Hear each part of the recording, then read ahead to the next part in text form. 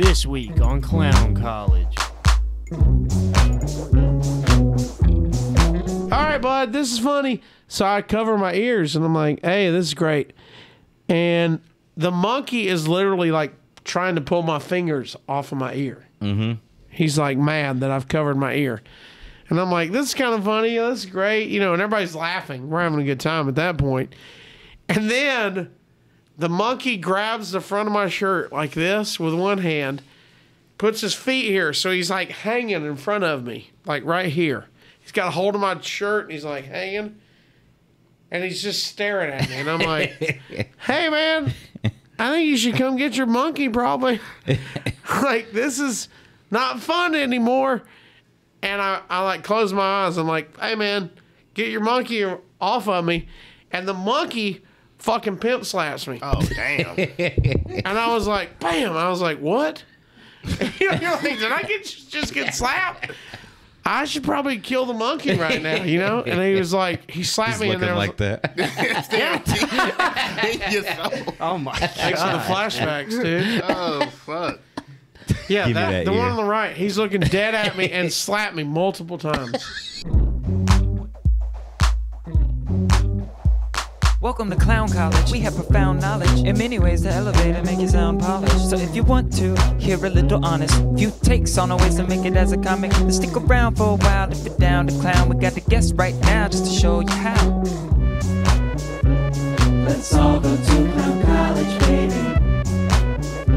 It's with Branden, Willis, Dom, and JJ. Let's all go to Clown College, baby. It's with Branden, Willis, Dom, and JJ.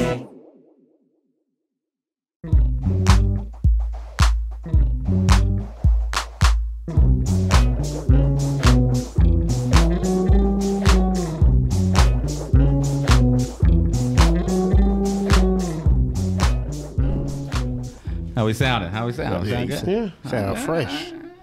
Like your haircut, man. Hey, you know what I'm saying? Yeah. Just got out. You just got out the barber chair. I like it. Do y'all play stuff? Oh, Yeah, so I hit- mean, sometimes I do a He'll little. do sound effect. You don't have to wear it, that. though. You got that. Yeah, you don't have to wear it. And then we got this, but we never use that. We never use that. Use it today. Use it today. It's too damn long. It's too long. Nah, please use it. Just randomly hit it and we'll go, and we're back. Like we Hell do a yeah. commercial break? Oh, okay. Hell yeah. What's up? How y'all doing? Man, I feel good. Have we started? Well, I don't know, but we got a special guest here, don't we? Oh, here we go. We do have a very special guest today. And sometimes we say we have a special guest and they really aren't shit. But this guy, I know. You had David Lanham. I was like, you're like special guest. I was like, not that special. we got a for real special guest on today. A fucking local legend. Ooh. You could see him on productions like The Tonight Show. God damn. Which sounds insane to say. You can catch him every weekday morning on Yes. Jimbo and Casio. Damn right. In the morning on Rocket 95.1. Or you could have catched him at Gadsden Community College, man. any of those things. Only for a few semesters. We got the Casio Kid in today. Get my theme music. Oh, I got you.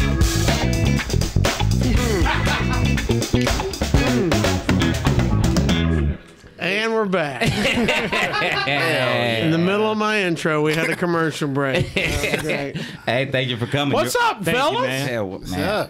Thanks for having me, man. This is an honor to be here. Shit, it's an honor for us. You are the first celebrity that we have on here. That is and true. we're very Whoa, excited that's about sad. That I'm a celebrity. it. Dude, you're massive. I told you this before. Like, one of my friends was All like, right, that's a fat joke. That's the first one. Hit that noise again. Yeah, no. Oh, this one. Every time there's a fat joke, you hit the fat thing. Yeah. And we're back here at the Clown College podcast. That's actually Casio's Hell yeah. shirt playing that song. Oh, yeah. You know we got another song, too, right? This is so big it was made out of real jungle. Hey-o! Hey, I should do that in my set. hell yeah. that is I need good. all the help I can get. Oh, no, dude, you're a beast to stand up. You are. I think on the first day, showcase I did at Stand Up Live, you were the feature on there, and man, you blew that fucking crowd back. Well, first of all, thank you. You're a monster, dude. Thank you. Not a good writer, but I have fun on stage. It's effortlessly. I'm for a you. real bad comedy writer. What? Like the worst probably ever. No, you're not. Yeah, anything you've heard me do, I've never wrote down. Really? Yeah. You just come awesome. off. I've tried to do better in the last couple years with notes, and I'll keep a headline or a thing I thought was funny. And then sometimes I go back and look at it and I'm like, well, I don't know what that meant. I must have been inebriated when I typed that in. But I'm not the guy that's got notebooks and I'm keeping like recording stuff. And that's also why my career has brought me here to the Clown College podcast and not somewhere else. But that's not my mindset, man. My mind can't work that way. Mm-hmm. I figured out in high school how to, I was just intelligent enough to take the test and get a C and pass. So I was like, so I don't have to do homework? This rules. Yeah, but you need better grades. For what, really, though? Like, for what? We all know I'm not going far or getting a real job. What am I going to need Branden for? Wait, what? No, I mean, yes, probably. Wait, what do we do? What do we do? Like, what test? Which test? See? We had 120 people in my graduating class, and I graduated number 60. Hell. That's where you want to be. That's exactly where I wanted to be. That's where was you a wanna C be. average, man. That's the I think top I of was the a C bell average curve. also. Yeah. I was like cool with the dumb kids, cool with the smart kids. damn. You know what I mean? Yeah. For the smart kids, I was like the edgy guy. Ooh. He got a D on his report card. He's a bad boy. And then for everybody else that I got to see, they were like, my man's smart. Dude, he's got it. He's got it, guys. He's funny and cool, and he's got smarts, too. Triple threat, dude. Yeah. I was a triple threat. Oh shit! So you're in radio. I listen to your show every morning from the time I get into work until 10 o'clock with you and Jimbo. But did you before you knew me? You didn't. I did. No, yes. Okay. I did. I just Because I don't couldn't- think young people listen to radio. It surprises me. Well, I would Old go to the radio. gym in the morning. Okay. Up in Ardmore, and they'd be playing it in the morning. I could never figure out how to change a channel. So I listened to it He's every like, morning. I'd really like to play my playlist right now. And they got these goobs on the air. I listen to radio too, but it's like much older, before our time, like in the 30s. I look on YouTube, and then sometimes like GTA radio, and then maybe I listen to the So, car. like, you go to YouTube and type in 1930s radio Dude, and just yeah. let a 6-hour video play? Sometimes I listen like, what's that dude's name? He was an old comedian. His name was, what was it, Jack Benny? Yeah. And then he had, Mel Blanc. That's what I listen to a lot. That's not right. Or is it Mel LeBlanc? Let me see. He did all the cartoons. Yep, he did Bugs Bunny, Daffy, Wait. Sylvester. You're going back to listen to him? Yeah. Sylvester. How do you say it? Sylvester? Man, that was a janitor at my high school that got fired for inappropriate behavior. Was Sylvester. Sylvester the molester. That's what we called him in high school. Sylvester. Oh shit! He brought him up on the screen. Yeah. That's my It'd be guy. great if he did a million voices and none of them were Sylvester. Look at his IMDb. I don't see Sylvester. Oh, there he is, top right. Yeah. Unless he does Tweety, but I think that's Sylvester. Oh, shit, he did Fred?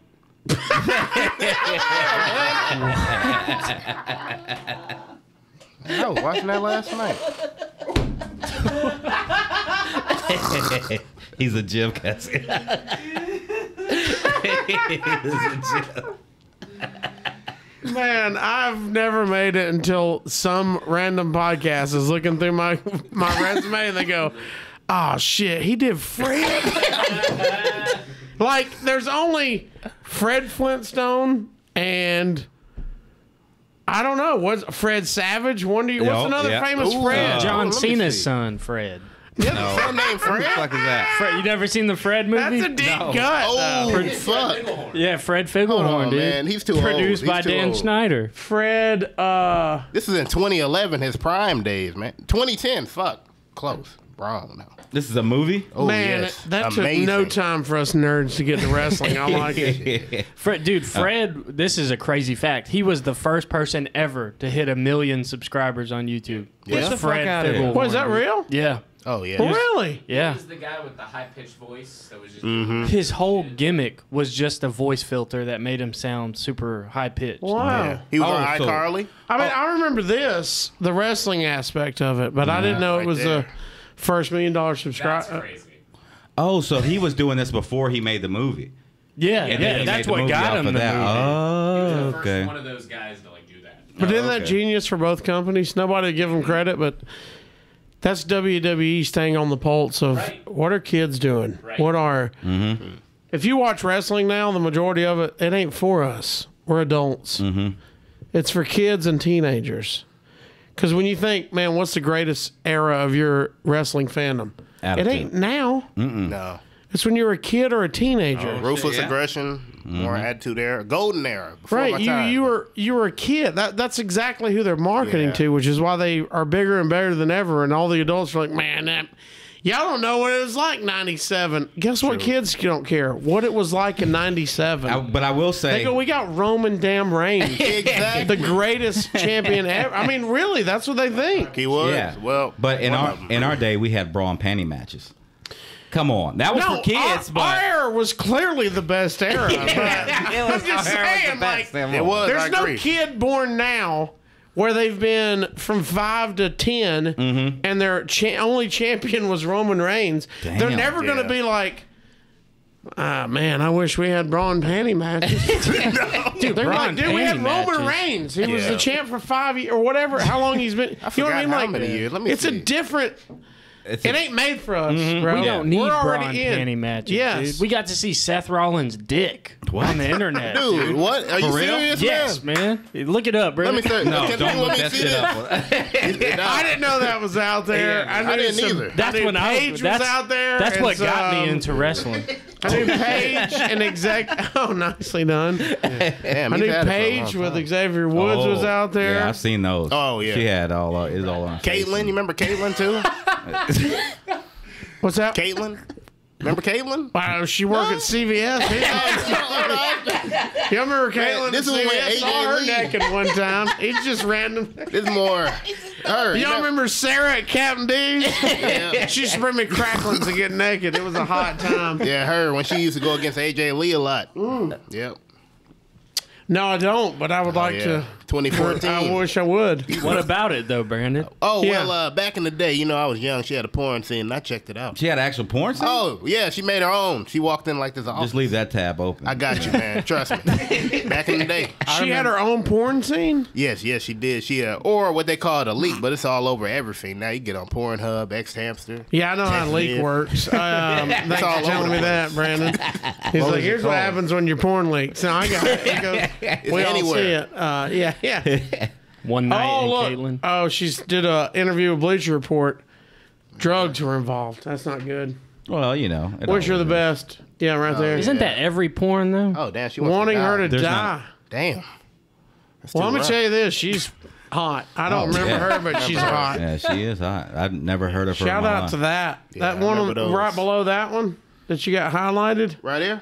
to the right. Oh, to the right. Right here. The one right It's below gonna you had take a highlighted. Below? It's going I to thought take I a gave second. good directions. Brandon said That's below a good and look went right up. there. Yeah. This And was he's her like, prime. Refresh. Was that at the Straight Tail Speakeasy? Look like it. The I don't Glory remember Hole? Caitlyn. Man, these days. So you do wrestling, like a podcast with a wrestler, one of the greatest wrestlers in me and Brandon's. Oh, wait, here. wait. Hang on. Oh, okay. So you do know the new one. Yes, All I right. do. Nice. Why don't you Not tell us new, about it? though. I've done a bunch of wrestling podcasts. Yes. Currently, I have 3 consistent wrestling podcasts.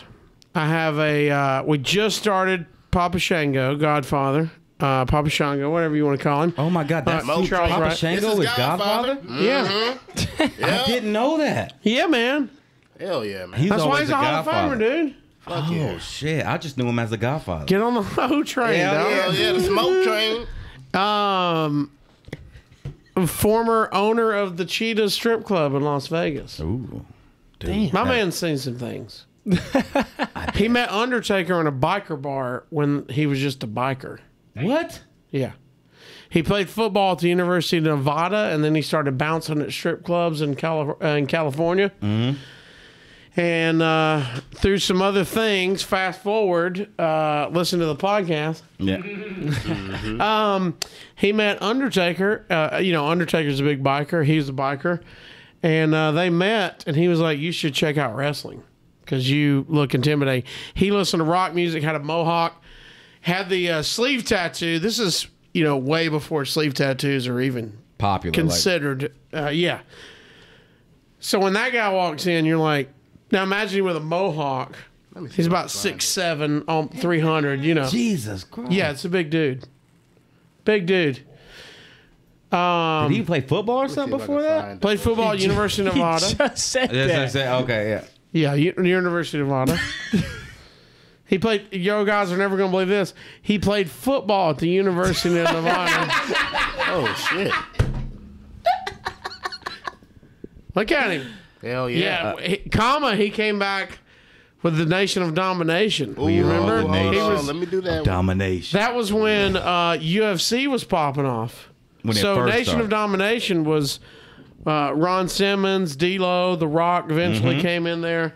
They brought, look at that. They brought Kama in. D-Lo was in there? Yeah. Oh, Yeah. yeah. D-Lo used to do his head like that. So they would, oh man, D-Lo's the best, dude. Yeah, so he came as Kama like the ultimate fighting machine because UFC was popping off. Mm-hmm.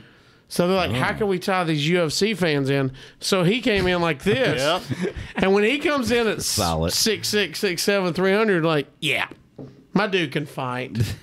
Yeah, just an incredible career of somebody who was not into wrestling. And of all people, The Undertaker tells you to get into wrestling. You're like, well, he's pretty good. I mean, he wasn't at the time, but just like, he was way ahead of where he was at the time. Oh. So he's like, yeah, okay, you seem cool. We're at the biker bar together, whatever. And he's one of the only people to get Undertaker to break. Yeah. Yeah. You remember that when he's That's talking not about the him. whole... No, wrong you one. don't- That's Kamala. That's Kamala. He be hitting his belly. Yeah, not Kama. Ugandan giant. Damn, I didn't know she was in the WWE. Add that to the I resume, got people. that. There you go. That's Undertaker's urn right there. Yes, I do once a month. The Godfather just started that. I don't know when this comes out, but the second episode of that will probably drop by the time this is out. I just recorded it, and then every other week I alternate with former wrestling referees. I do a guy that was with WWE his whole career, Mike Chloda, who was The Rock's personal referee. He did a bunch with some of your biggest matches you've ever seen. He was a referee. Chioda. I should have let you keep going there to see what we would have got. Ooh, I have There seen you one. go. Okay. That's a good picture. Look at that. When Hulkster, he's been in literally some of the biggest matches in wrestling history, but one of his iconic moments is Rock and Hogan when they did the face-off and started looking around at the crowd. Mm-hmm. They didn't like wrestle for like 10 minutes. Like they're just soaking in the crowd. But Rock, Hogan, stare down. He's standing there in the ring. He's in the background. He was the ref for that match. Dude, that brings back so many memories right there. Good time. Go go right below the one you got highlighted. Let's see if you get it this time. Right here? Yeah. Hey. Oh, he's blocked. Kyoto's face is blocked. Look, I got that same. It's right there on picture, two to the left. Two to the left. Two to the left. There right you go. there. Right there. There you go. Ah, yeah. Yeah, got that same Young buck. one.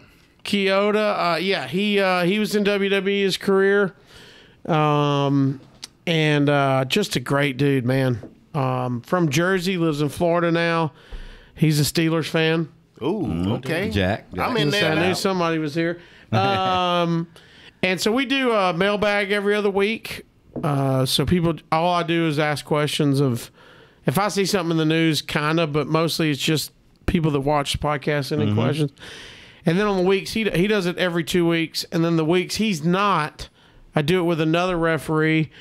which was Nick Patrick, who his famous moment was in WCW. He was the NWO heel ref, where he reffed the entire pay-per-view when the NWO won every match because he was their own personal ref. Yeah.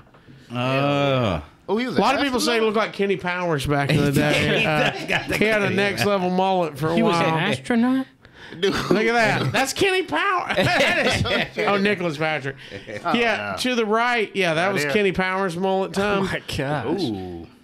Oh, my God. His Badass dad dude right was there. assassin That's your dad. number one. Yeah. His dad was the Assassin, which is a wrestling legend in the territory days. And he started Deep South Wrestling, which for a while, if you ever heard of OVW, which is the feeder into WWE, Deep South was their train. NXT is what it is now. Okay, I know what you're It's talking about. Deep South was that before they developed their own. Yeah, that was his dad, Hell yeah. the Assassin. And he had a long feud with Bullet Bob Armstrong, which is huge in the Florida, Oh, yeah, he was huge. Alabama territories. They had a huge rivalry. He was one of the great minds in wrestling. Rest in peace. There you go. Let's get this one. That's a good one.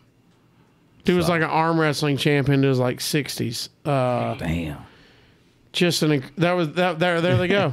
There's so his rival was the Assassin, and Okay. which was Jody Hamilton. And the funny part is, for a couple years, I got to do the podcast with Road Dogg, Jesse Shout James. out Road Dogg Yeah. Jesse James. One of the greatest to ever do it. Hell yeah. Yeah. That's my name on Call of Duty. I just want everybody to know that. There you go.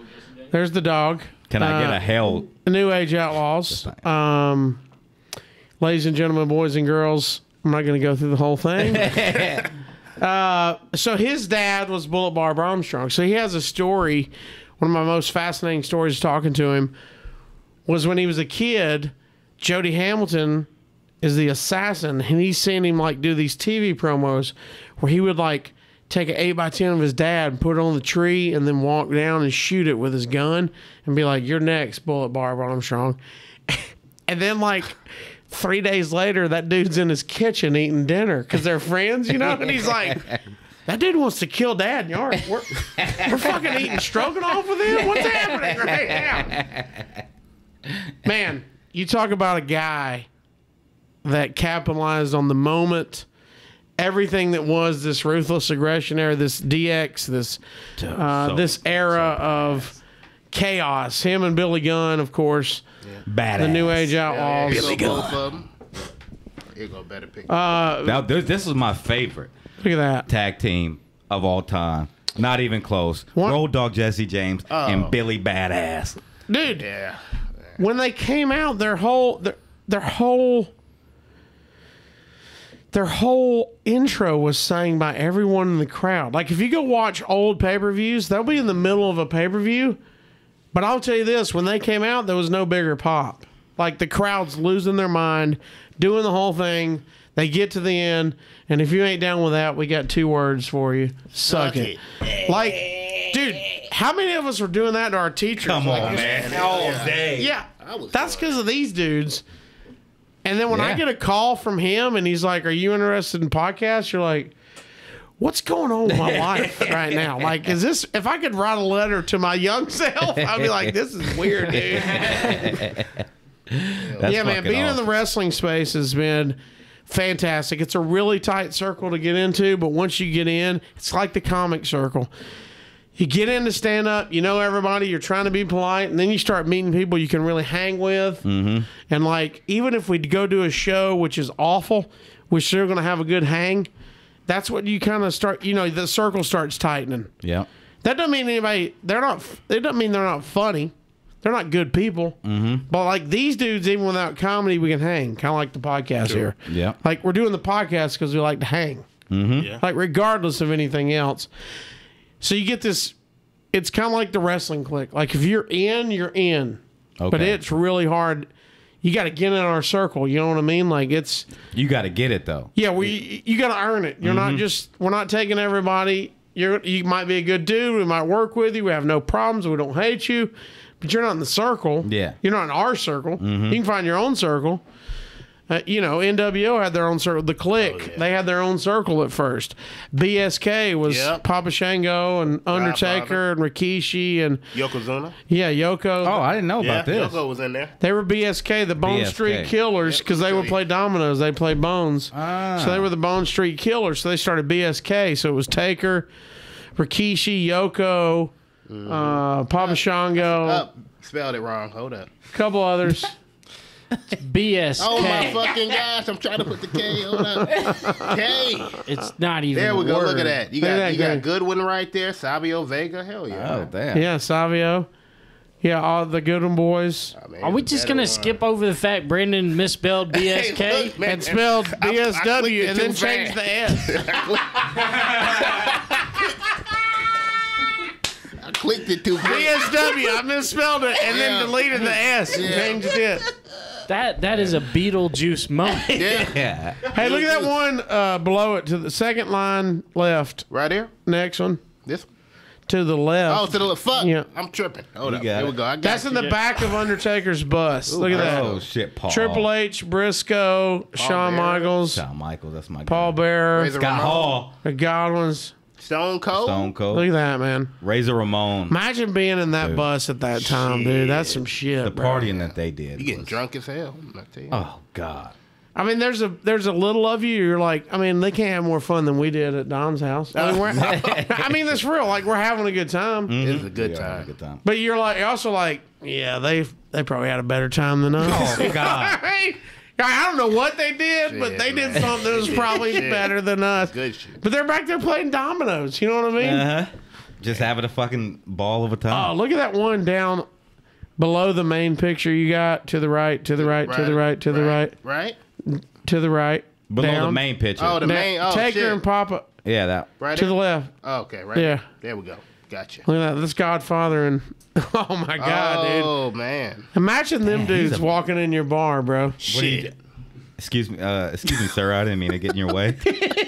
Like he says, we just got into our second episode where he made his debut as Papa Shango when he missed his cue on a pay-per-view. He's supposed to go out. It was Hogan and Was that Survivor Series? Damn, I could be wrong. Hogan on the second one. Hogan and Sid. Sid Psycho Vicious. Sid? Sid Justice, Sid Vicious, whatever you want to call him. Psycho Sid. They just wanted to give him a push. So they're like, hey, they're going to have their match, and then you run out and interfere, and it's going to be DQ. But that'll like make you as like the guy who interfered. Like he did some small shit, but this is like big time. This is the main event of a pay-per-view. Yeah, and you get on there with Hogan. And he's back there ready to go. He's like, y'all tell me when to run. They're in Indianapolis where the Colts play. So it's a long run, dude. And he's like, y'all just tell me when to go. And by the time they tell him when to go, it's too late in the real-time match. So by the time he gets there, the damn match is over. Like, he was supposed to interfere. He didn't get there in time. So Sid had to kick out on his own. And then they bumped up, like they do a whole, they have to change everything on the fly. And then by the time he gets there, he still does his stuff. But it's like, wait, what are you doing here? At the time, everybody's like, what's he doing here after the match? You know what I mean? Like, something's wrong here. And like nerd wrestling fans, and I say that with love because I'm not a nerd. I'm a nerd wrestling fan, not just a smart one. I don't know any of the history as much as I need to and as much as everybody thinks, but I'm a wrestling fan. Same. But everybody who paid attention to that went, yeah, he missed his mark. He should have been in there. It's talked about now.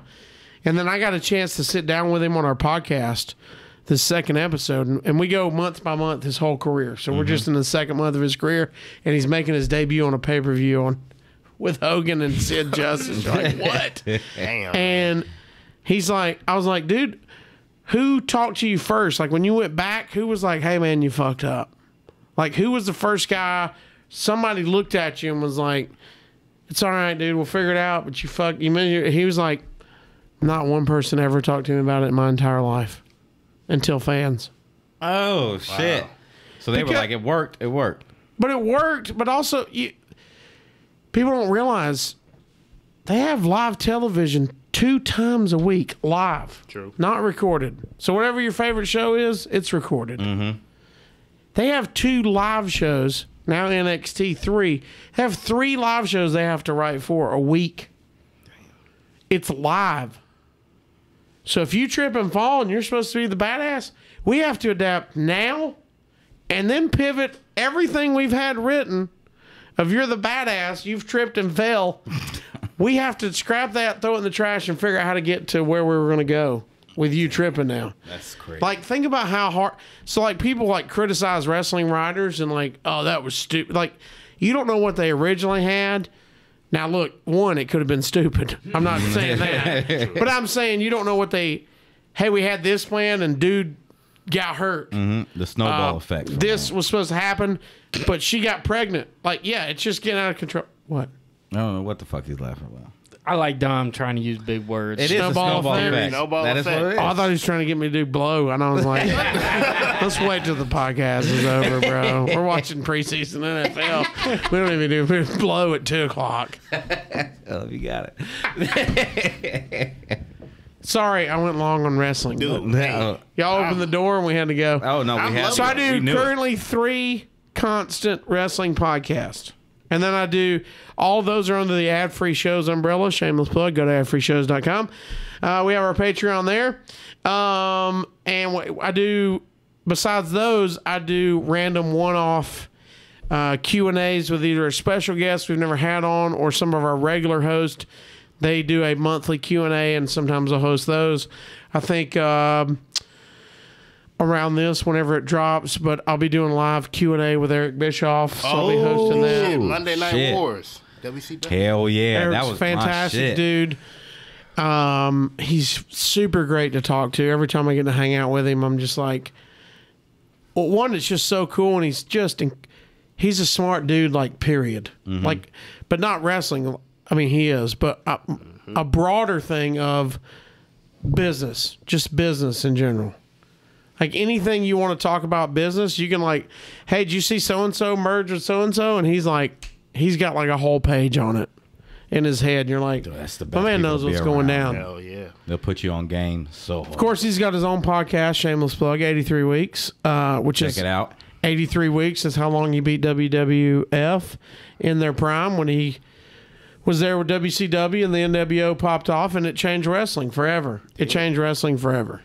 It's what AEW is trying to copy right now. They're trying to take over, do Oh, the yeah. whole. Yeah, they're the second biggest, and they're trying to figure out how to conquer the beast. And they got close a couple times, especially early on. They're not now, but they're a viable number 2, and I think it's good for the business for sure. Everybody I've known that's worked with AEW or in some kind of capacity, look, it's like comedy. I mean, it's another comedy club opening up. Yeah, we want more opportunities to work.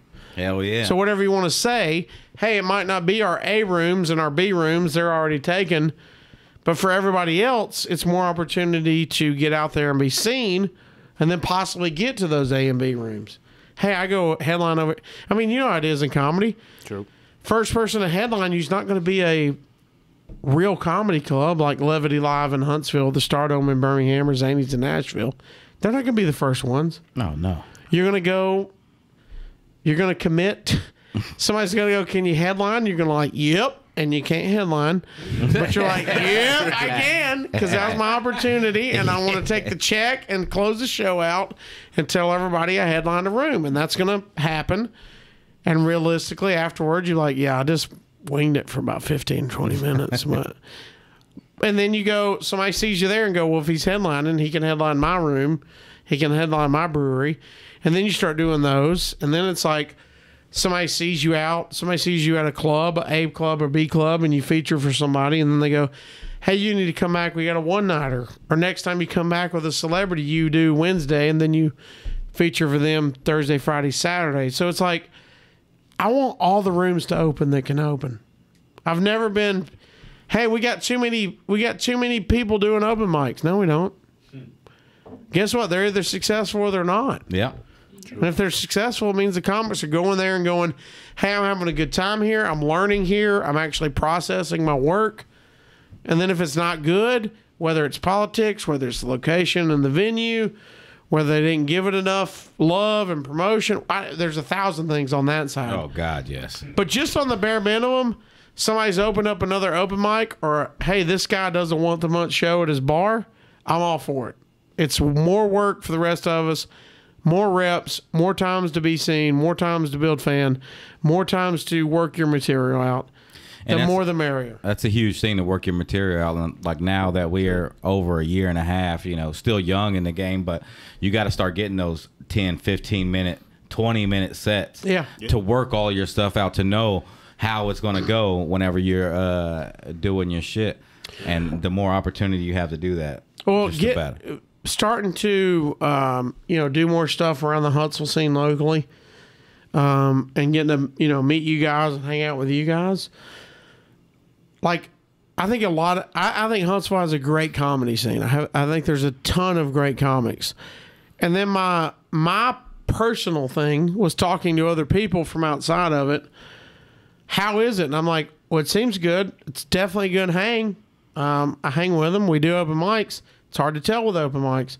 So it's why I'm starting to now start trying to work with as many people as I can on quote unquote real shows where it's a paid audience to come to see comedy.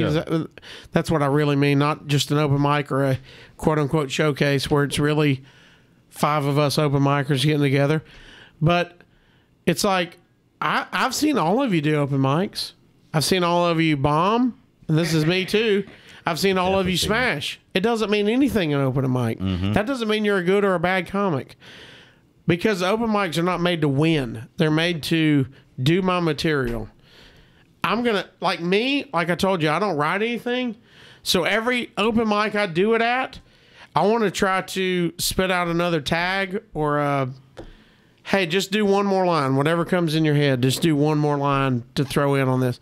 And some of that ends up being your closer or whatever. Like, you guys know, open mic is there to start working out material. Absolutely. It is not to judge whether you're a good or a bad comic. It's to get a rep.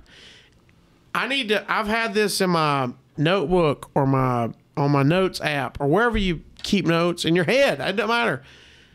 Do it on stage, then do it again and change something than the first time.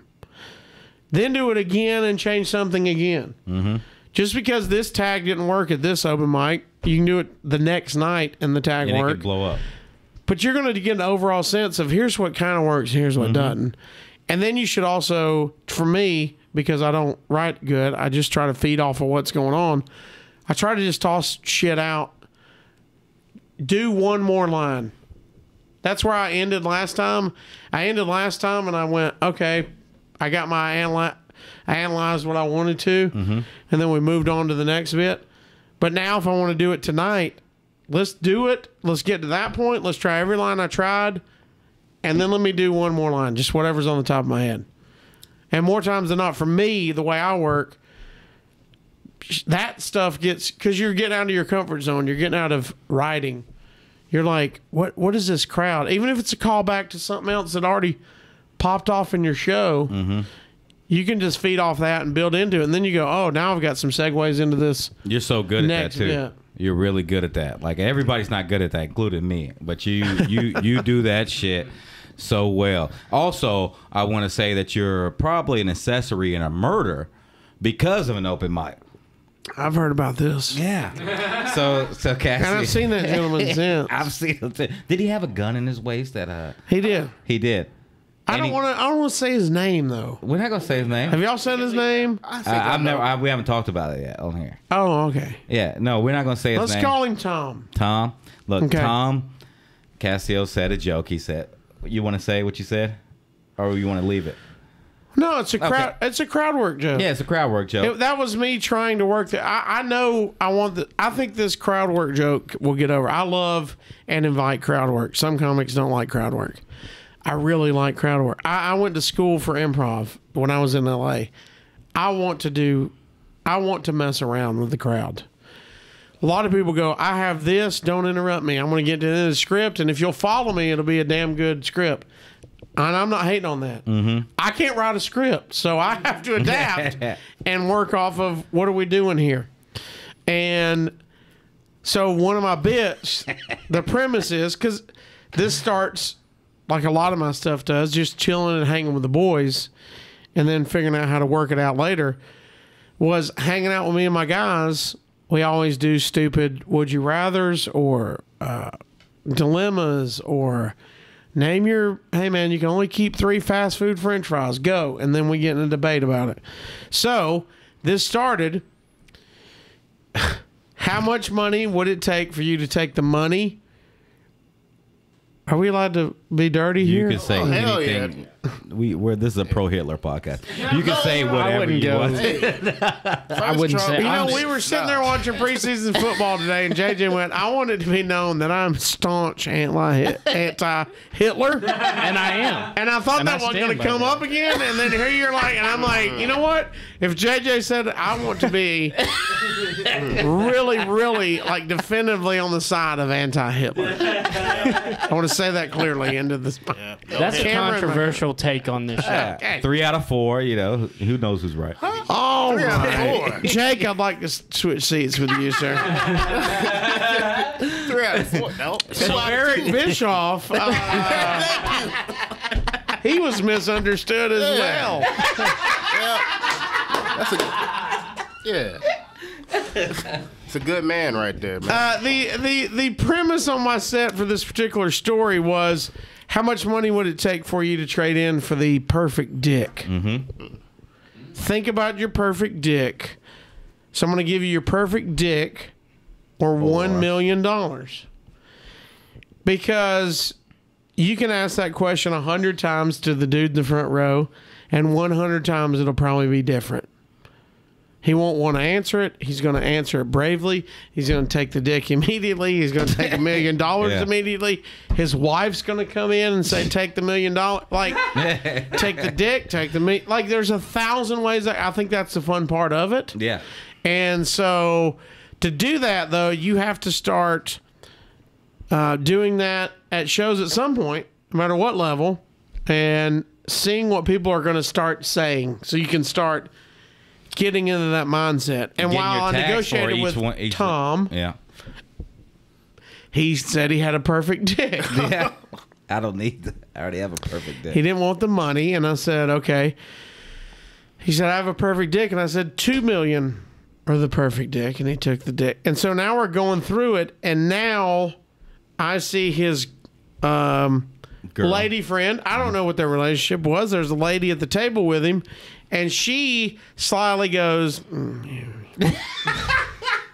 when he swear to God, she did that. He's like, I have the perfect dick, and she's like, And then as we negotiate, I go, I don't want to bring your girl in, blah, blah, blah. I think it's having a fun time. I wasn't aggressive to him. No, not at all.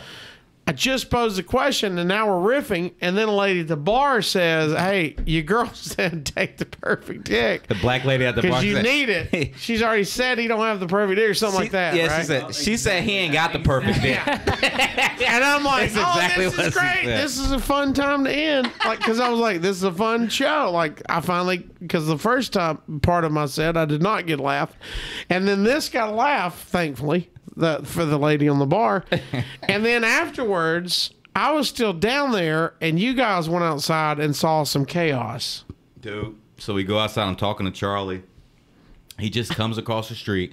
He stops in the middle of the street and throws his phone as hard as he can. The guy was just talking to Tom. Which we didn't know till later was signed up to be a comic that night. I didn't know that. I thought the reason he was mad because he went up and didn't get any laughs. But then you guys were like, no, he didn't go up. No, I never saw him go up. So he didn't go up. So I'm like, why did he just smash his phone? It had to be because his girl said he didn't have the perfect dick. Cut to last week. You know, this is a month later. I come up, he's like, hey, can I get a lighter? He has a cigarette, and I see like dirt in his fingernails, right? And like deep down in there. So this is what when you have dirt deep down in there, means you haven't been home in a while. You haven't showered in a while. So this immediately what I thought. You haven't been home in a while. You haven't. And then he goes up that night. And he says, I had to kill somebody in self-defense last week. He did. Yeah. What are we talking about? He killed this girl. She wasn't with him. She's been there every time with him. All right.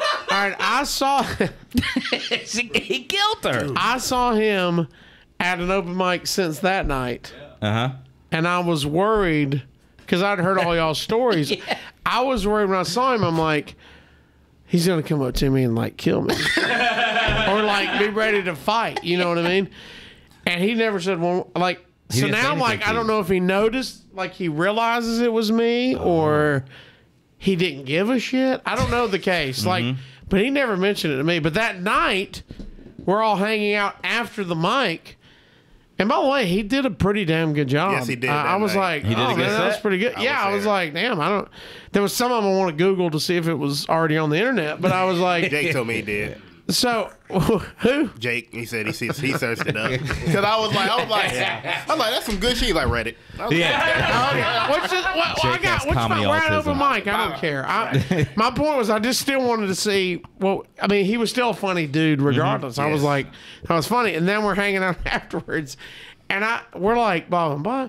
Yeah, you going to the show? Yeah, we got a show in Trussville. I'd like for you to come work. That's good. Hey man, I don't have your number, blah. And Tom goes, killed a man last week. And we're like, what's that? And he's like, yeah, man, self-defense. I stabbed him. You ever been stabbed? Yes, and we're I like, remember that. No, no, I've never been stabbed. No. And he's like, I've been stabbed. And Branden's like, hey, man, will you pass that joint? Before you start that story, will you go ahead and hand that over here so I can get it? Because this sounds like it's going to be a long story, you know? I was like, good call, dude. Don't get stuck in this story. Once you talk about killing a man, I'm not asking you to go ahead and pass it. You know what I mean? You can keep it as long as you want after that. Brandon's like, man, that's a long story, guys. I was like, bet. That's a good call. God. He actually stabbed and killed his girlfriend. After she transitioned, she chose the perfect day. What'd he say, Brandon? And he was talking about how this dude tried to stab him. And basically, he did stab him. And he was like, dude, when you get stabbed, it's like, it's life-changing. Like, it's not the same. It feels it is, different. by the way. It's like, I've never been stabbed, but I promise you, it's going to be life-changing the first thing I do. Tom, I remember you guys talking about, dude, I knew him for half my whole life. Like, we went to school together and everything. Dude, he seen me when I played basketball. He was there with me. Was this when we went? No, I'm talking about back in like middle school. I'm talking about middle school. Like JJ, he knows this guy, dude. Yeah, like after this half my whole life. Dude. I've never heard anyone say the phrase "half my whole life." Yes, man, half of it. Brandon, you have some of the most craziest phrases that I'm like, I've never heard a human say those words in that order before. Brandon knows multiple murderers. Yeah, because the other dude killed that dude in Russian roulette and then tried to hang out with me. And after he told that knife story, he's like, so you want to hang out tomorrow? Oh, yeah. Okay, so I had a friend who my mom told me in 3rd or 4th grade, she was like, you can't hang out with him no more. Because he always had butterfly knives. And he would do tricks. The school talent show. Yeah. he always had butterfly He had knives. Soviet Union flags everywhere and Nazi shit. Always. Wait, what's a Union flag? Like the Soviets. The Soviet. Like the little USSR hammer and sickle. Yeah, man, Soviets. I thought Soviets. Keep up. I thought the Soviets was who attacked Tweety Bird earlier with Mel Blanc. Didn't Mel Blanc do the Soviets? No, man. Back in the voice of Soviets, wasn't he? Yeah, the Cold War, like back in the Cold War days. Wait, Russia, Soviet. Yeah. Soviet. you didn't know anybody that killed somebody in World War II? Soviet? Soviet. That's just what you're talking about. Okay, he had the no, Soviet but he Union was flag. a fan of it. Like he had the flags and shit. Yeah. And he did, what did he do? Call of Duty. He always played that. And then one day, my mom was like, you can't hang out with him no more. That's okay. One day, I saw him on the news, and he did Russian roulette with this guy, and then shot and killed him and said it was an accident. So they let him out. And then after that, he was like, hey. This is real. Yeah, he's out right now. This is real. Like, he's He out. roams the streets. Yeah, like I said, yeah, he's Well, near man, my that's house. a good dude. I don't want to. Can he watch this? Do you know if he Oh, watches yeah, he this? can. Yeah, he can. He's like close. Hey, He's man, like, I hate you got hemmed up like that. You know? yeah, man. The government's against us. You know what I mean? Yeah, man. He was. I thought he was like one of the nicest people until he did that, man. Because he was like so kind. We murdered a guy. Yeah. And then I was like, I'm going to have to think about this a little Yeah, bit. I can't say. I would. Is say he a his name, but I'm Soviet not. or not? No, he was he had blonde hair. He supported it though, He had blonde hair. and he looked like Johnny Carson a little bit if he was young. Yeah, You don't know Johnny Carson? I know Johnny Carson. thank I know God. Johnny Carson. He Yeah. looked like Johnny Carson When because he was young. No, I'm saying when he was young. Oh. Like young. Yeah, he was. I have to see what happened. Have y'all took the SAT test yet? The IQ test? We took it. Yes, we Hey, did. but Yes, we did. I'm scared that Branden got higher than me. Wait, have know y'all in 2 revealed weeks. it yet? No. On the live God. show. 31st. The 31st? 31st of August. Shenanigans. That's shenanigans. Yeah, we're going to reveal it. Oh, And it's gonna be none of us awesome, know. dude. Only person who knows everybody's score is Kim. And then And Kim's been treating us mighty different. No, I'm kidding. Ah, man, been treating me the same. Shit.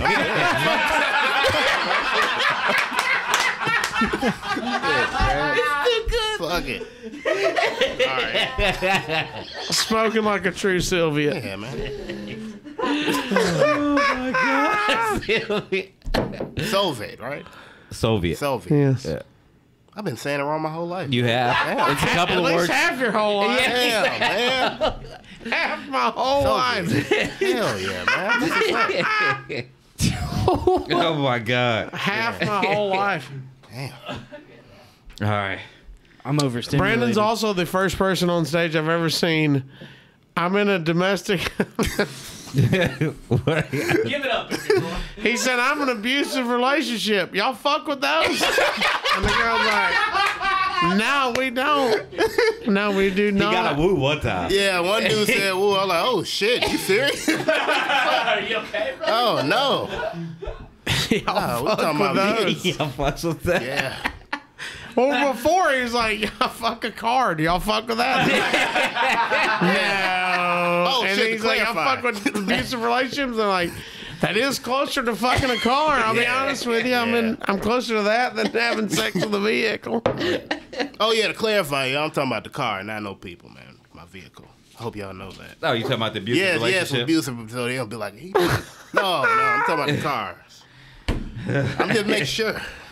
All right, so this ghostly Muhammad Ali means it's, we're at 50 minutes. Yes, but we are. I heard you do a really good impression. We're in 50 minutes? Yes, huh? we are. No, 50 we're minutes. not. Yeah, 50 minutes and Y'all didn't even get to your research. We have got to know. That's Can what we you- keep going? Yeah. Hell Oh, yeah! hell Let me yeah. put him away. He'll walk off. Look at that. Yeah, yeah. Nigga He'll gone. float off, dude. Or bring that back at 4:20. Okay, I got 4:20. What time? Hey, Let's see what time it 4:20. is. Oh hell yeah! What time is it? It is 3:19. Shouldn't have said that. Yeah.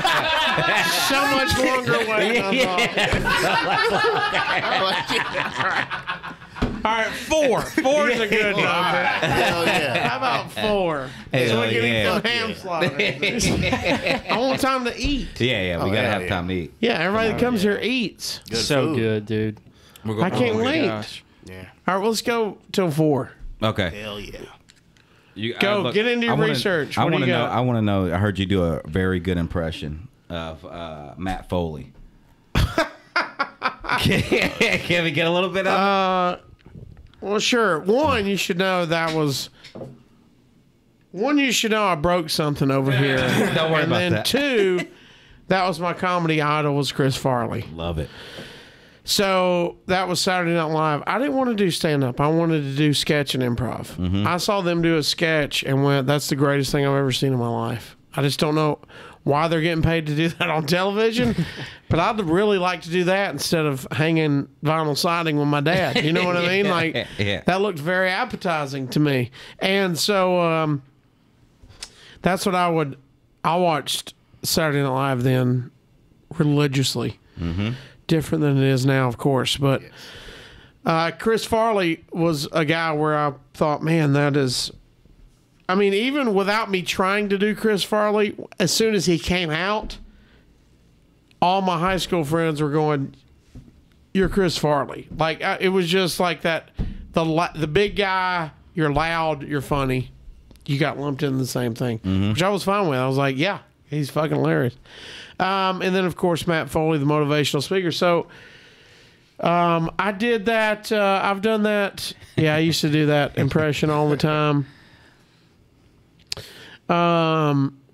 I actually did that impression for. Oh, what's her name? She was on Saturday Night Live. Blonde hair, real ditzy. Kate McKinnon? Not Molly Shannon. Christina Wigg. No, way before that. Way before that. Way before Like that. Chris Farley time. Negative Nancy. Not Negative Nancy. What's wrong? You said Kate McKinnon. Oh, fuck. Kate McKinnon. She is funny, but Look up female Saturday Night Live. Was it 1975? God, No, man. it could have been a reunion type shit, I man. hope you died dude. In a fire, like a hot one. A hot fire. Oh, man. SNL. Oh, he's typing blonde. Well, you burned down something. Huh? Oh, right there. Victoria Jackson. Where's? Oh To the right, Victoria Jackson.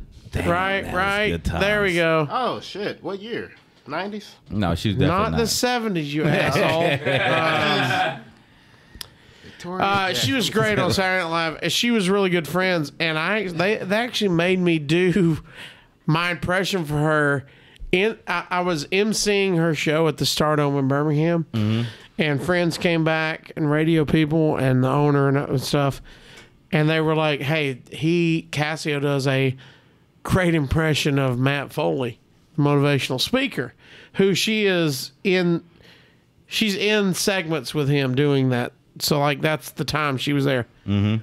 She's got her 2 daughters there at the time. I'm going to be wrong, but let's just say preteenish at the time, old enough to know Chris Farley.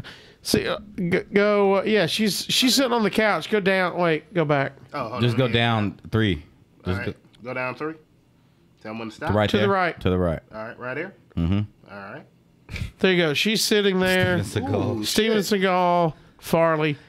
You know, so that's her time. Is that whole time? Anyway, I was like, I don't want to do it. I don't want to do it. This is a lot of pressure. She worked. That's one of her friends. You know what I Yeah. mean? Like, that's a weird pressure to do an impression of somebody who's passed away too soon. That they were super close and did all this magic together. And everybody's like, do it. And she was like, yeah. You know, she's in a tough spot. She's like, yeah, do it. So then I'm like, my name is Matt Foley, motivational speaker.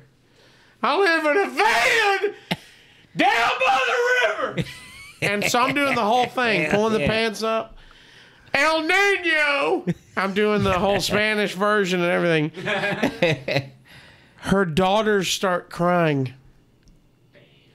One girl goes, I miss Chris, and starts crying. So then it's like, she goes to console them, and there's 7 of us in the room going, probably I'm going to walk outside. I want to go out here. Yeah, let's go out here. Let's go out here for a second. That was when I was like, I probably shouldn't do that. Like, around friends is fine, but let's don't ever do it for somebody who... I'm sure, like, if I did it for David Spade, he's like, you're not even close. You know what I mean? Like, but for that time and for a kid to do that, it was like, oh my God. I've made Victoria Jackson's daughters cry. And then I had to do, she came to at the time, Stand Up Live, now Levity Live in Huntsville. And they called me to open up for her. And I was like, yeah, I'm down with that. And so I meet her. I'm like, hey, you probably don't remember me. It's been like 10 years at least or whatever.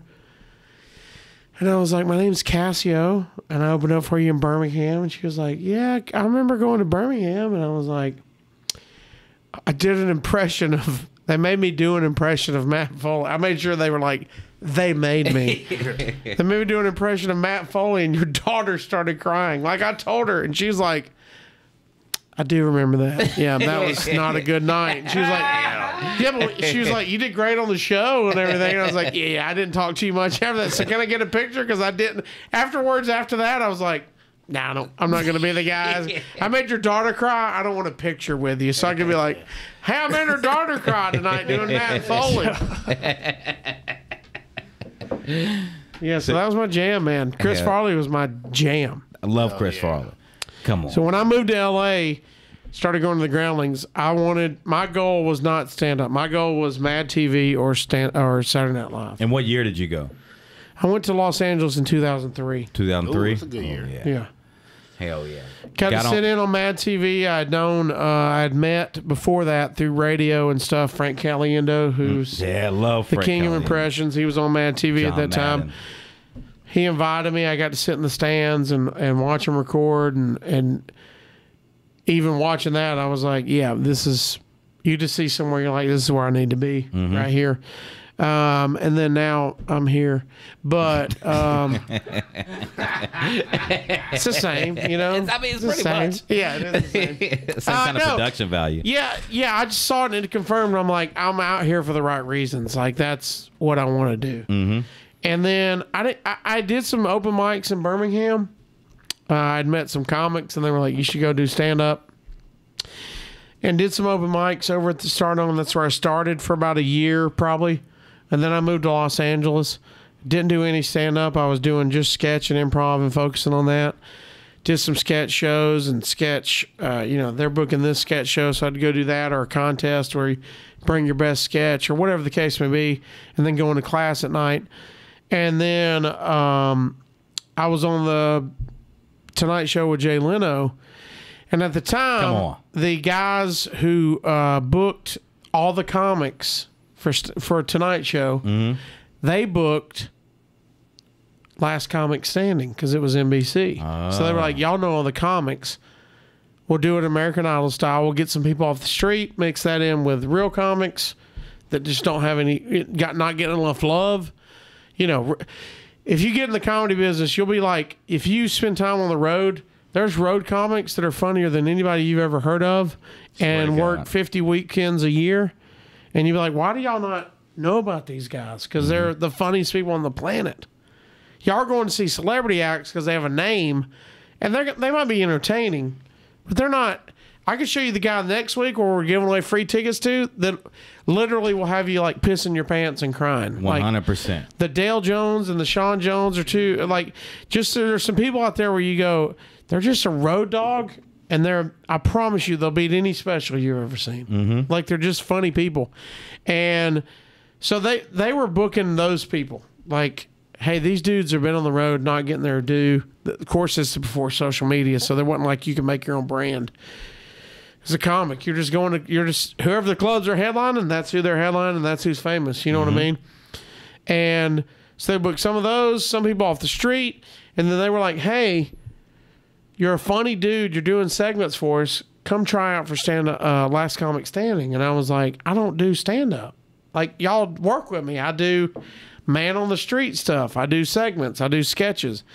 And they were like, hey, we need bodies. Like, you can say you were on stand-up live. I mean, you say we're on Last Comic Standing.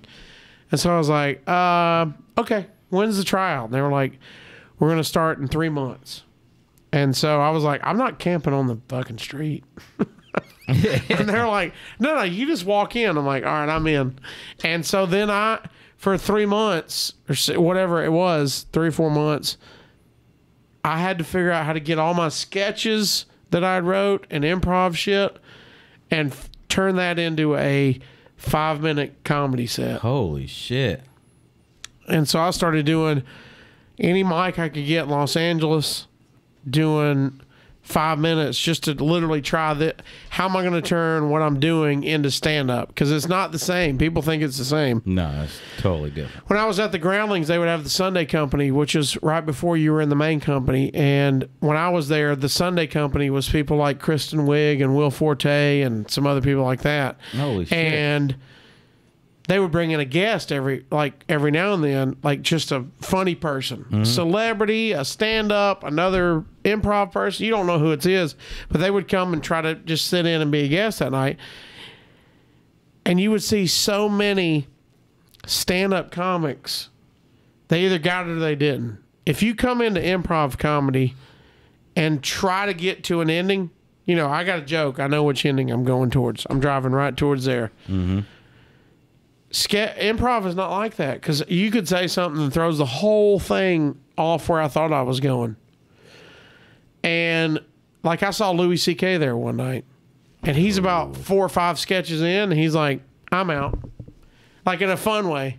Because you would see his stand-up brain, they would start a scene at the beach, and he starts calculating and saying some lines, but you can go, he sees this ending, this finish line. And they would go, oh, yeah, but we got to walk home.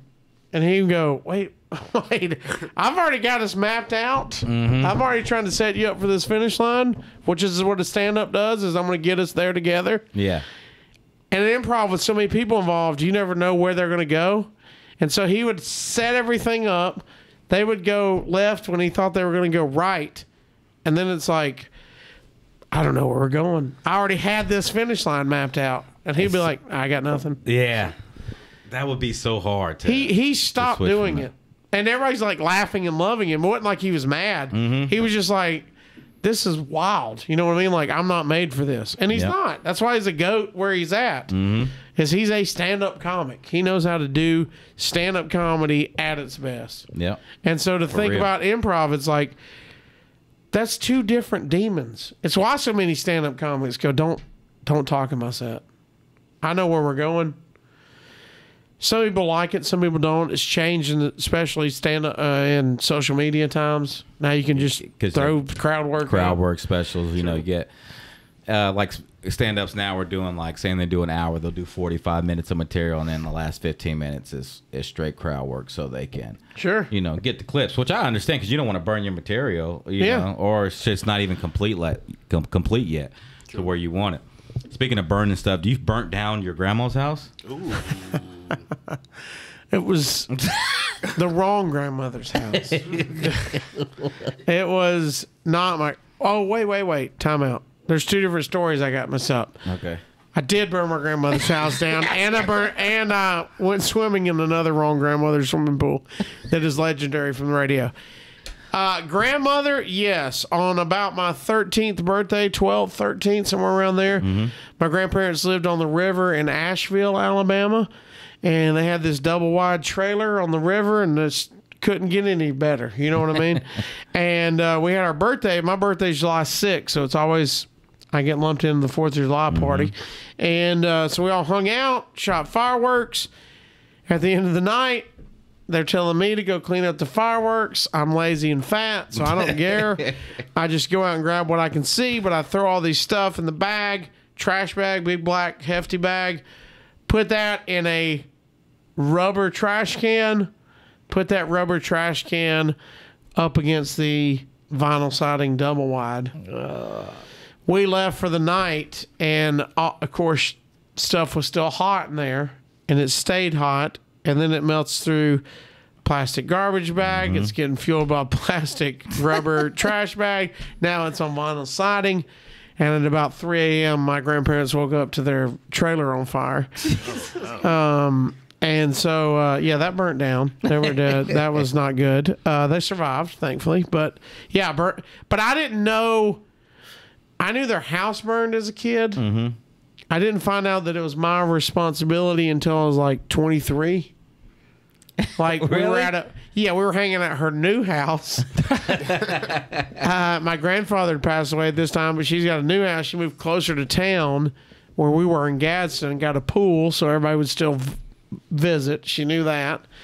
And we were just sitting there one time, and somebody said something about throwing an ashtray out in a trash can or something. They're like, yeah, you're going to burn the house down. They don't call me Casio, but Matt. They were like, that's what, like Matt did. And I'm like, what are you talking about? And it opened up this whole trauma window for me of I burnt my grandparents' house down. Holy I didn't know until I was 23. They were like, and so my whole family knew it and just didn't tell me because I was too young, and they didn't want to put that, they didn't want to tell me. That's good family. You burn your grandpa. Then at 23, you're like, man, I got a lot to deal with. You know what I mean? I apologize. I should have brought snacks today, Grandma. I should be pitching in every time I come over here. I burnt your house down. I should be pitching in. And that sounds like a great cover story for insurance fraud. I like that. It's fireworks by our teenage grandson. Because the insurance people aren't smart enough to figure out like chemistry and shit. They're like, rubber, yeah, that burns, right? Oil. That's good. It's all good, right? And I think vinyl siding is a common theme in your life, man. I'm white trash. Maybe I'm white trash superstar, my friend. There's a lot of vinyl. Vinyl siding and Yeah, linoleum. Dad did vinyl and gutters. And I worked with him. He was a firefighter, and he had to retire early because he, what do you call it? Smoke weed. And he had to retire early from there, and so he started his own construction business, vinyl siding and gutters. I worked with him for a few summers in high school. Then I worked with my uncles, who owned a tile place doing tile.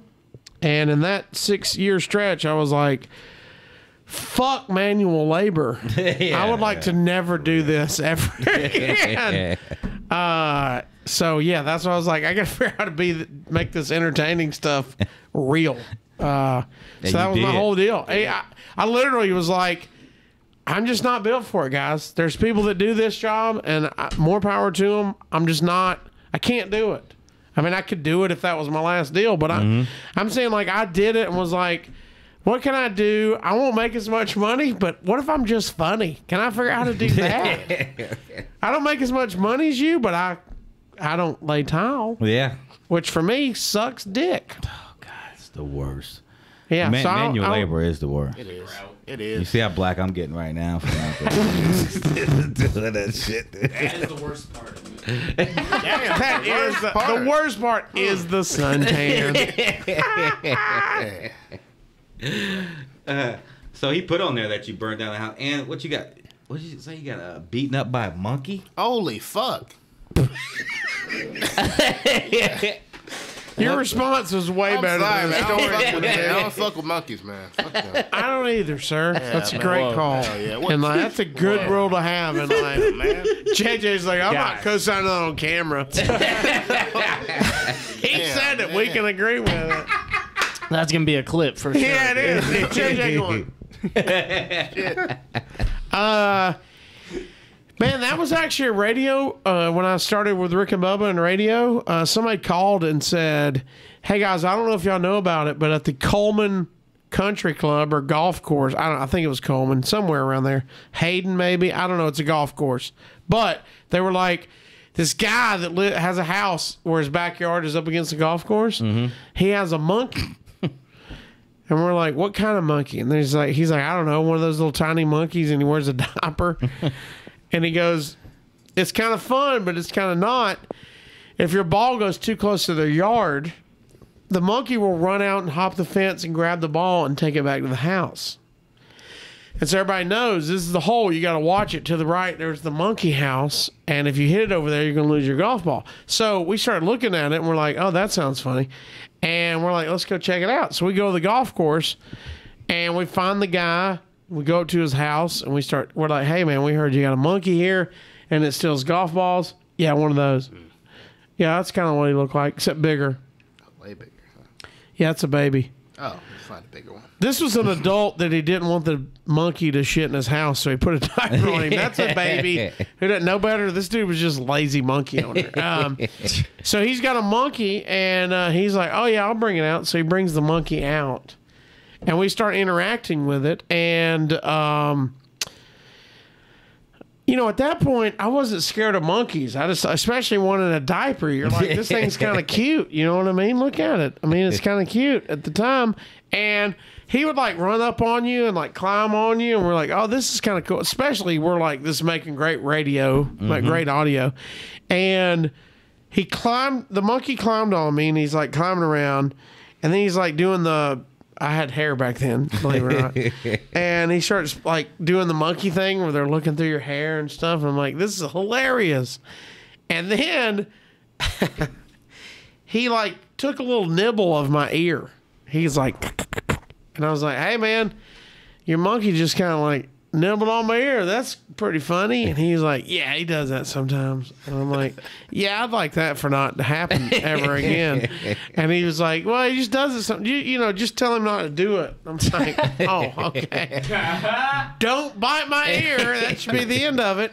And so he's like on my shoulder, and he's like, he swung over, and he like started biting this one. This like getting a little harder. And I was like, hey man, I'd like your monkey to not bite my ear anymore. How do we make that happen? Can you get him off of my shoulder? He's like, he just kind of does what he wants, man. And you're like, I need him to not want to bite my ear. He goes, I guess just cover your ears, man. And I'm like, okay, dude. And so now the monkey is like getting in on it. And I'm like, all right, bud, this is funny. So I cover my ears and I'm like, hey, this is great. And the monkey is literally like trying to pull my fingers off of my ear. Mm-hmm. He's like mad that I've covered my ear. And I'm like, this is kind of funny. This is great. You know, and everybody's laughing. We're having a good time at that point. And then the monkey grabs the front of my shirt like this with one hand, puts his feet here. So he's like hanging in front of me, like right here. He's got a hold of my shirt and he's like hanging. And he's just staring at me. And I'm like, hey, man, I think you should come get your monkey probably. Like, this is not fun anymore. And I like close my eyes. I'm like, hey, man, get your monkey off of me.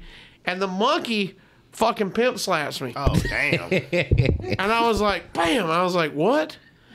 You're like, did I just get slapped? I should probably kill the monkey right now, you know? And he was like, he slapped me. Looking and like that.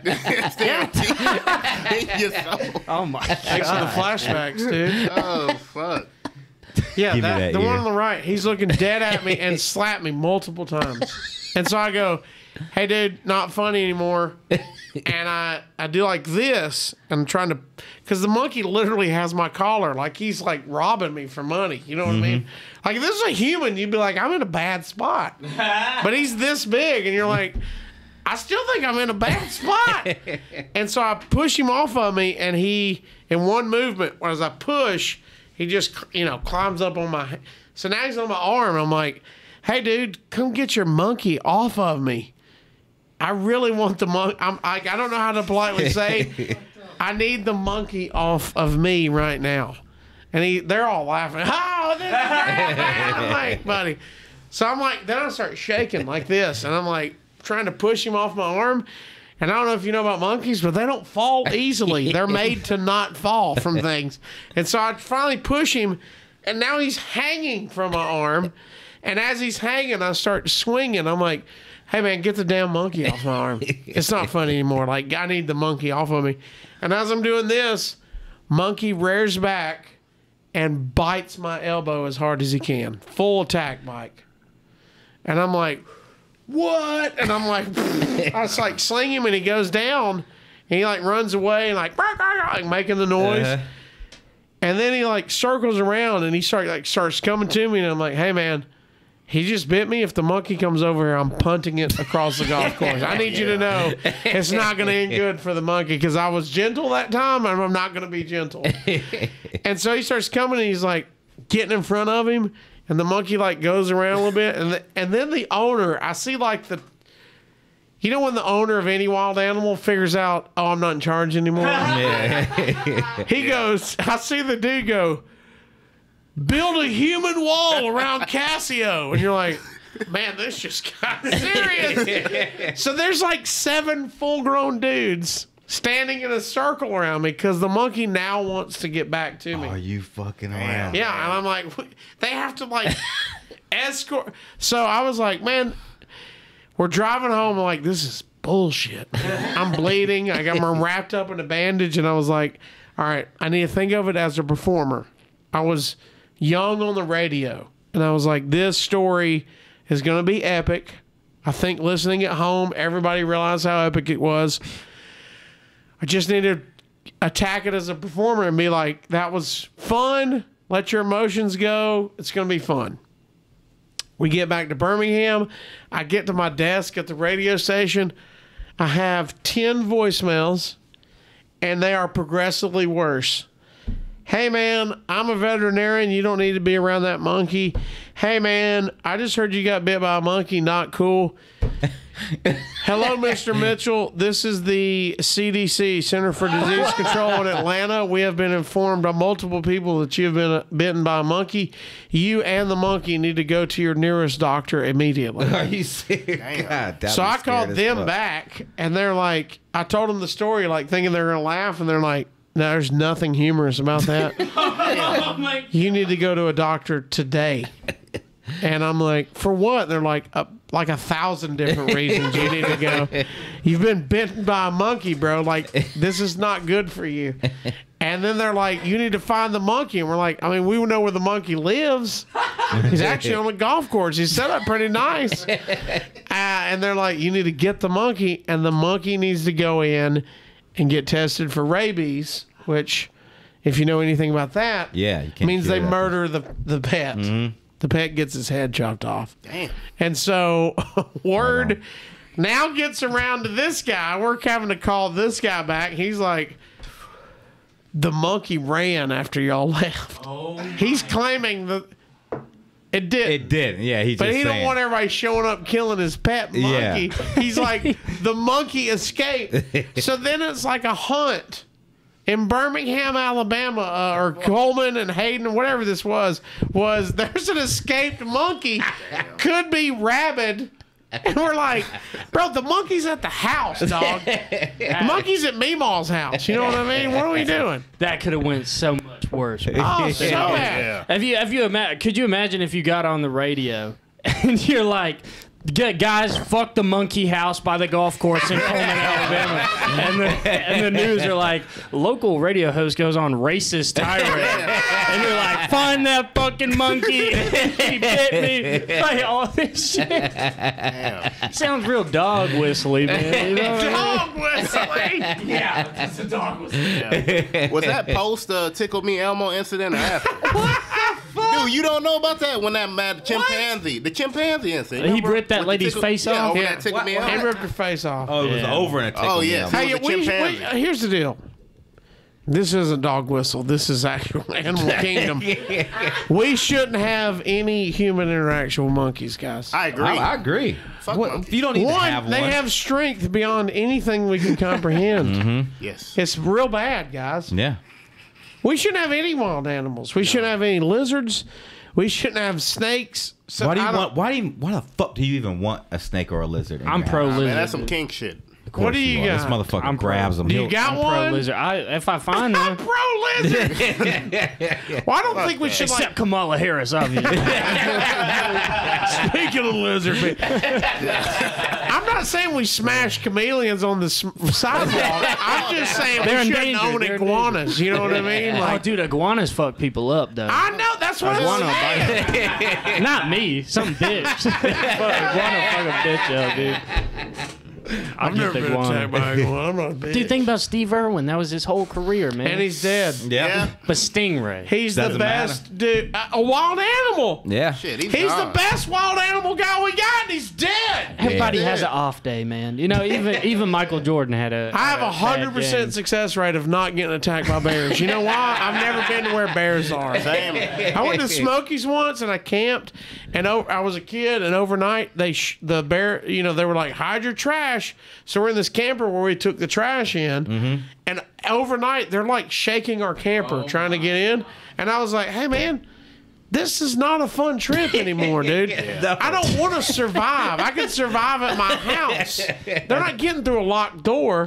They can break into my camper, so I'm never coming back to the Smokies again. You see how that works? I don't want any bears near me. That sounds like a white trash fairy tale. You know, that's like the wolf blowing the pig's house down. If you get killed in Gatlinburg, you're going straight to heaven. That is the exact way to transition. My man was doing what a normal white guy does. He was in Gatlinburg, in the Smokies, trying to be one with nature. My man gets a pass. He's in. Oh, yeah. So you don't fuck with Tiger King then? He's got his shirt on. I mean, I'll watch it. Yeah, this is made from that zoo in Oklahoma. Damn, that's cool, man. I love Tiger King. I mean, he's a lunatic. Yeah. But free him. Free him. What was her name? He's a pretty rotten individual. Because of that bitch, Carol Baskin. Yeah. Oh, fuck. I'm not saying she's any better, she's but bad, too. my man was a bad dude. Yeah, I mean, but he was a... I mean, it's the greatest reality show we've ever had in the history of mankind. I couldn't believe it was real when it came out. And it hit at the perfect time in COVID when all we could do was watch TV. Yes. Yep. Oh my gosh, man, this is a true story.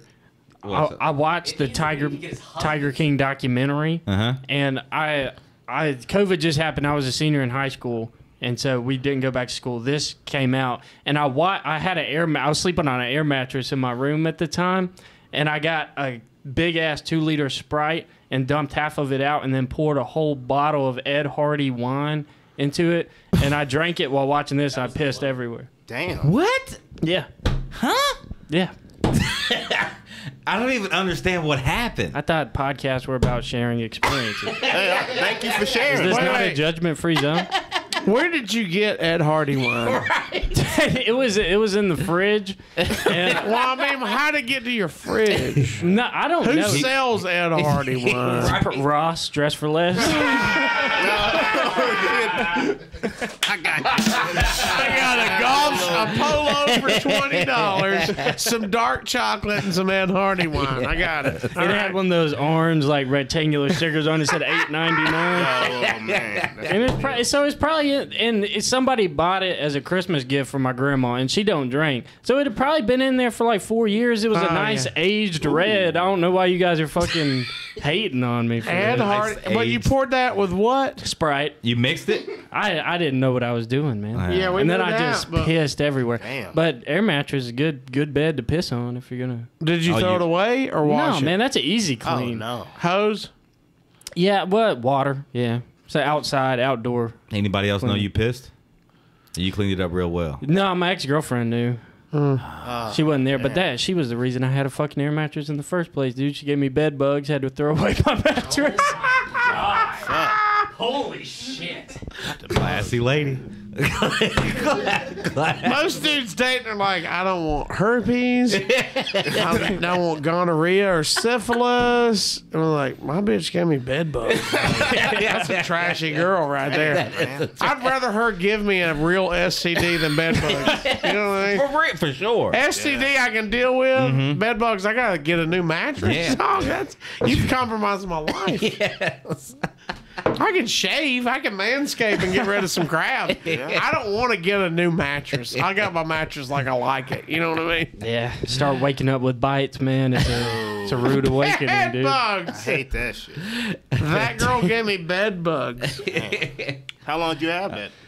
Have bed bugs? Yeah. Not long. You know, pretty soon after you get them. You look up a YouTube video. Obviously, do I have bed bugs? Or like check the lining in the middle of the mattress. I Yep. lifted it up, just hundreds of them. Damn. Had to bug bomb my room. Go, and it's COVID. What are you gonna do for 12 hours You're except right. just stand outside and fucking drive around? Yeah. You know, that's it. Good That's times, it. man. Sounds amazing. Have you seen the new videos where you're supposed to get the you keep the sheet on the bed and you get the iron? Have you seen this?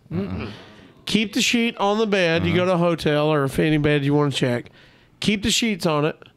Get the iron hot and then iron the corner of the bed because bed bugs are attracted to heat. That's why they come up when you're sleeping. They come up and bite you because your body heat's made hot. All the piss. So if you iron for like 10 minutes, 5 minutes, I don't know what it is. Take the bed sheet off. You'll see them on the top of the mattress because they've came. So you can see if you have bed bugs just by ironing the bed. It's fascinating, and you'll never want to stay in any hotel ever again. Dude, yeah. That's the biggest fear when I go out and stay in those. Is bed bugs? Yeah, because I don't want to bring that shit back, dude. Because you got to do too much. You have to do way It's a too lot, much dude. Yeah, to get you rid got of an bed air bugs. mattress. Yeah, my back's never been the same. It's never been the same.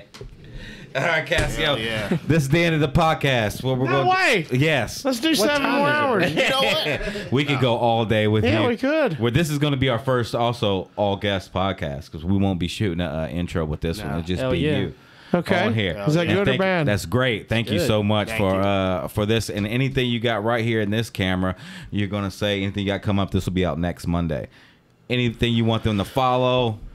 So on so on. When is this out? Next Monday. Monday. What's the date? I got you. What is it? August the 18th. Okay, coming up, I got 28th and 29th, I believe. Somewhere in that. Look at my social media. I'll be out with Uncle Laser. I'll be on the tour. We'll be in St. Louis, and we'll be out in Indianapolis. We've got the finals of the X5 Showcase coming up. Hell yeah. podcast every Wednesday at noon for X5. And all the wrestling stuff is at adfreeshows.com. That'll take you to our Patreon and get you the Godfather pod and our 2 mailbags and any other one-offs I do.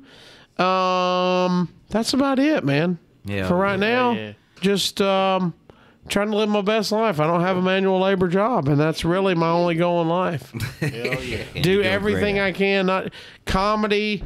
I'm ordained to do weddings. I DJ'd at nightclubs for a while. Licensed realtor. I literally will do anything but a real job. Can you please do Brandon's wedding? Can we reserve you for that? Oh, when is hell that? Yeah. When is that? We're planning it out. Should be soon. It's gonna be soon. It should be soon. I gotta get some money first. As soon as he meets a girl, dude. I got it. I just gotta get that money. Gotta get some money.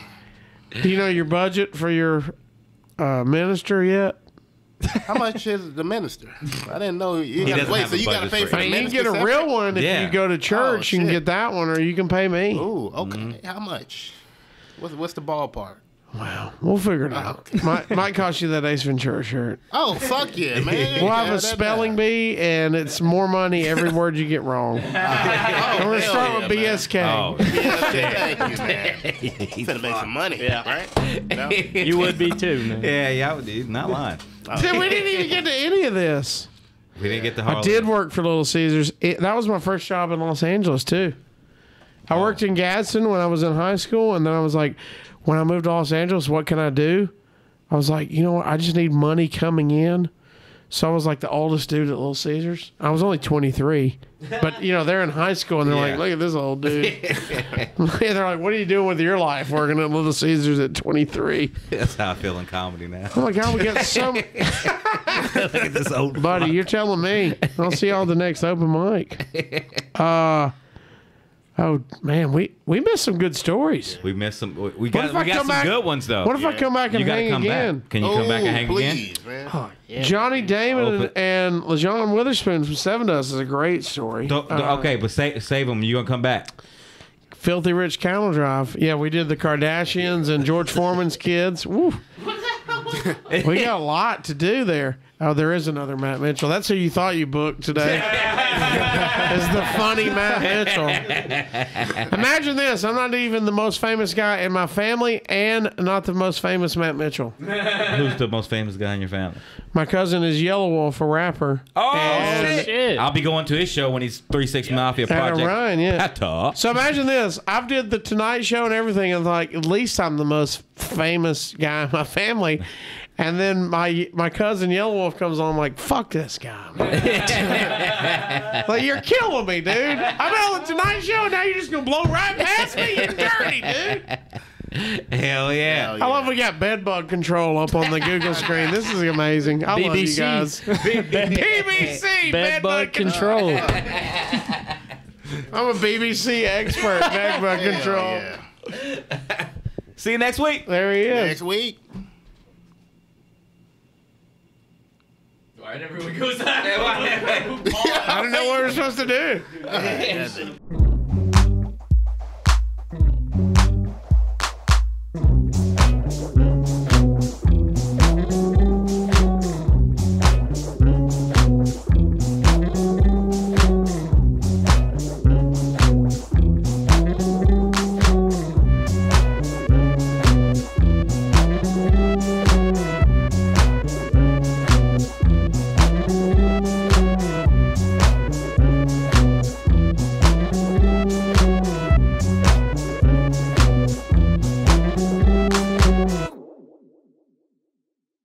For the fans.